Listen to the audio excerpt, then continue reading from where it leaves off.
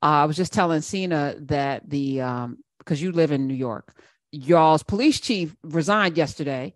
Yeah. And it's the third person high profile in the administration. Any comments, Eljoy Williams?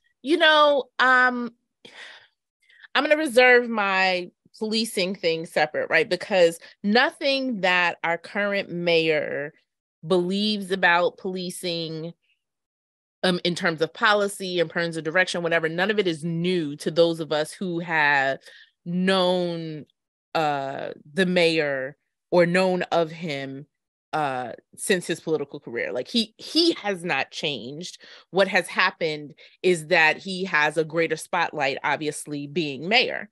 And so all of the things that he is saying, all of the policies, all of the, control of like people elected me, and people work at my, like all of that is like, there's nothing you can say or that has been said that would be like, ooh, that's surprising. Like, you're not surprised at all from that standpoint.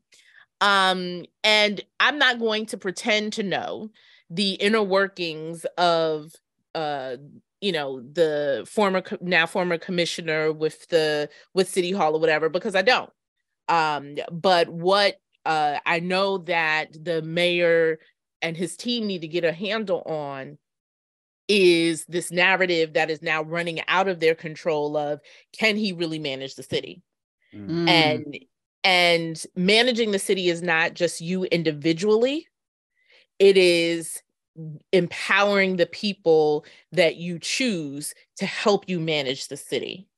And I think the narrative that he has now, not only from, the press, but also from people, is that are you focusing too much on you being the one in control and not on how can I really manage this bureaucracy, of this, with millions of people and various agencies and things like that. So I think that is out of control, and it's up to them and the mayor to sort of gain control of that, because there are some good things happening that get overshadowed because of this distraction.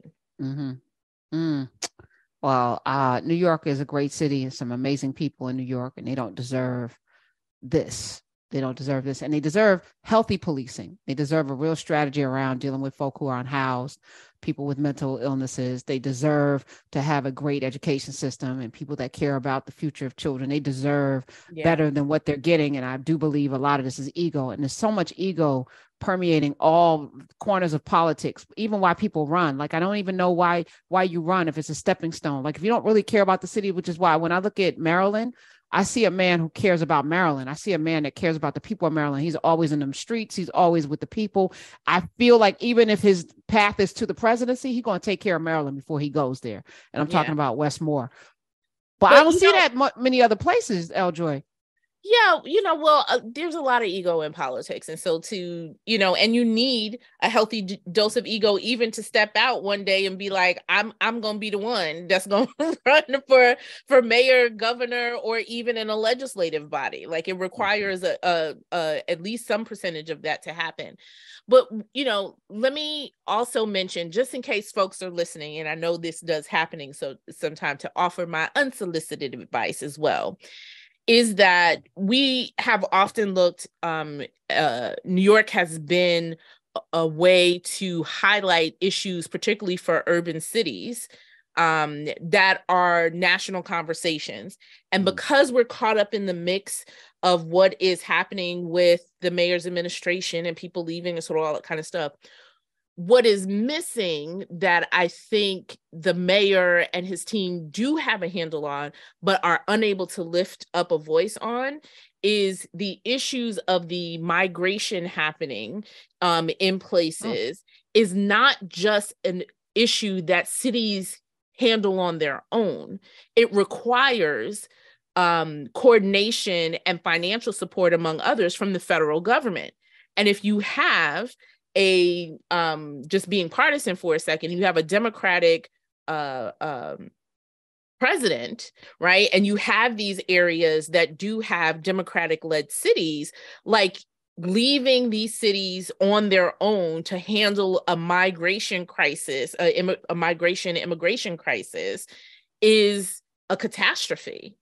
And this distraction of, you know, management and people resigning and all that kind of stuff, you know, creates a problem that he and other mayors being able to consistently, because they have, you know, made some press about it in a conversation or whatever, but to consistently say, but like to the federal government, like, this ain't our problem.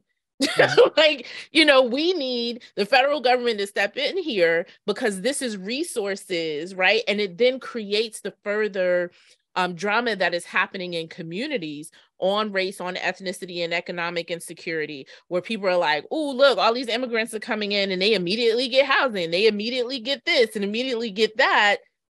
And we have people here in our communities who are experiencing street homelessness. So it creates that tension. That is unfair to, you know, mayors, you know, and states, when it's the federal government that has to deal with that issue, right? Just be a civics lesson real quick. So, you know, with those distractions, you are not able to have a Mayor Adams with a pulpit of being mayor of New York City to lead with other mayors and being like, we need to come to the White House and we need to be seen in a meeting with you, trying to figure out how do we figure this out.